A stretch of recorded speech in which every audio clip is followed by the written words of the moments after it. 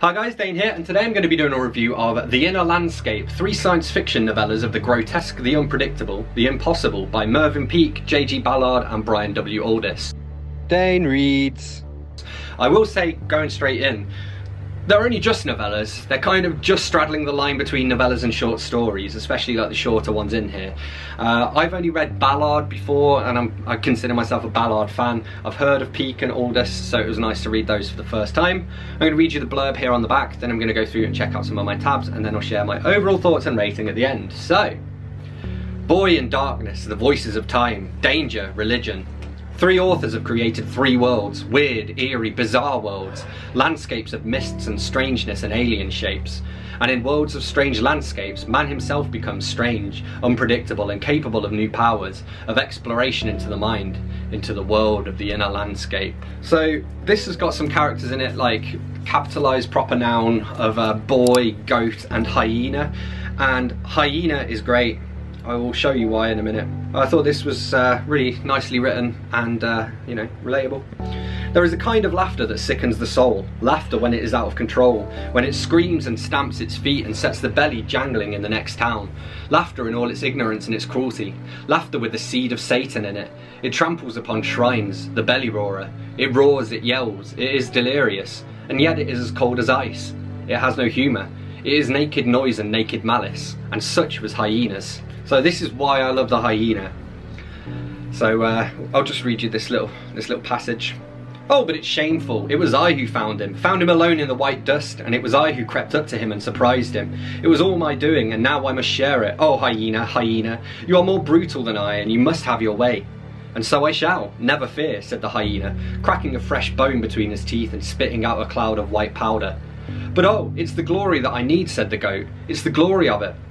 Ah, said hyena, you are lucky that I let you come at all, you knobhead. And he keeps calling the goat a knobhead throughout. So for example, here we have the head of the hyena turned not to the boy but to the goat. Do as you're told, he cried, insolent dustbag, clod and filthy knobhead.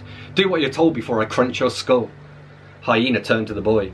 He's as dense as a nag's heel, look at him now. And it's kind of, it feels almost like, not biblical, but like fablical. It feels like a fable, you know? Except with more knobheads. And then again, I think this is probably a good paragraph to kind of capture why I think it reads like a fable. The breast of the lamb was like a little sea of curls, of clustering curls, or like the soft white crests of moonlight verdure, verdure white as death, frozen to the eye, but voluptuously soft to the touch, and lethal also, for to plunge the hand into that breast would be to find there was no substance there, but only the curls of the lamb, no ribs, no organs, only the yielding, horrible mollience of endless wool. So we all know that I am a fan of spotting ejaculations in books, and we have one here. From the very first, when he had been accosted by the goat, he had, bit by bit, been able to piece together a foul, fantastic and unholy picture. A peculiar horror seeped through the heinous place, but this he now knew to be mere background to a nameless crime. The scattered sentences, the word here, the ejaculation there, had made it all too clear that he was to be sacrificed. It should be too clear, not to. Should have 2 O's.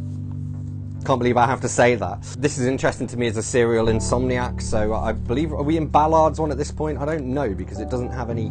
Yeah, we are. It just doesn't have any, like, title bits or anything. It's got page numbers, but it doesn't tell you on the pages what story you're in. But, yeah, so we're into Ballard's effort here, and we've got... Here the tape had been cut and edited, and Whitby's voice, less querulous this time, picked up again. Just as a matter of interest, tell me something. How long do you sleep each night?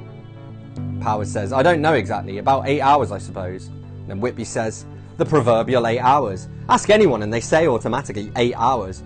As a matter of fact, you sleep about 10.5 hours like the majority of people. I've timed you on a number of occasions. I myself sleep 11. Yet 30 years ago people did indeed sleep 8 hours, and a century before that they slept 6 or 7.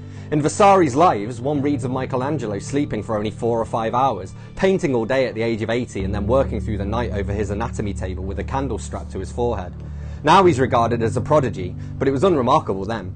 How do you think the ancients, from Plato to Shakespeare, Aristotle to Aquinas, were able to cram so much work into their lives? Simply because they had an extra 6 or 7 hours ever day, another typo. Of course, the second disadvantage under which we labour is a lowered basal metabolic rate, another factor no one will explain. So the gist of this story is the guy starts to spend more and more time asleep until he's just logging how many hours he spent awake. Woke 9:40 to sleep 4:15. June the 19th, 8 3/4 hours, that's how long he was awake. Anderson rang up this morning. I nearly put the phone down on him, but managed to go through the pretense of making the final arrangements. He congratulated me on my stoicism, even used the word heroic. Don't feel it. Despair erodes everything. Courage, hope, self-discipline, all the better qualities. It's so damn difficult to sustain that impersonal attitude of passive acceptance implicit in the scientific tradition.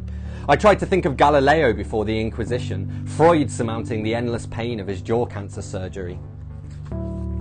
And so here we get Danger Religion by Brian W. Aldiss, which is a great title, by the way.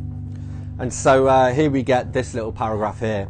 In this matrix of yours, I understand you passed through what is now referred to as the tobacco age, where many people, this applied particularly to the first half of the last century, were slaves to the tobacco habit. It was the age of the cigarette. Cigarettes were not the romantic objects portrayed by our historical novelists. They were killers, for the nicotine contained in them, though beneficial to the brain in small quantities, is death to the lungs when scattered over them in large quantities. However, before the cigarette finally went out of production towards the end of the 70s, how are you feeling, Mitra? It won't take long. Before the downfall of the cigarette firms, they developed nicomyetine. Because the firms were in general bad odour, this new drug lay neglected for 50 years. In this matrix of yours, it is neglected still as far as I can ascertain. And basically it's like a new drug that people start to take. But I find that interesting as an ex-smoker. And it's true, nicotine is actually good for you. I was reading about it in How Not to Die by Dr. Michael Greger, and he was like, small amounts of nicotine are good for you. The problem is that people normally get that by smoking, and smoking is very bad. And then we get a woman called Anne, and he goes, why can't you speak, Anne? She closed her jaw and lifted up her chin. On the whiteness of her neck ran an ugly scar. They had severed her vocal cords. I clasped her thin shoulders and let anger burn over me. Is this done to all slaves? Shake of head. To some, to most of them. Nod. Some sort of punishment. Nod. Hurt you? Nod. They're Avoxes. So yeah, The Inner Landscape by Mervyn Peake, J.G. Ballard and Brian W. Aldiss. I think I enjoyed them probably in that order. Peake's story was cracking, Ballard's story was pretty good, and Aldiss's story was kind of okay. Overall, I would give it probably a 3.5 out of 5, but it's worth checking out if you're interested in one or more of the authors, as I was. So there we have it, that's what I made of The Inner Landscape by Mervyn Peake, J.G. Ballard and Brian W. Aldiss. As always, don't forget to let me know in the comments what you thought of this book if you read it. Hit that like button if you've enjoyed this video, hit that subscribe button for more, and I will see you soon for another bookish video. Thanks a lot. Bye-bye.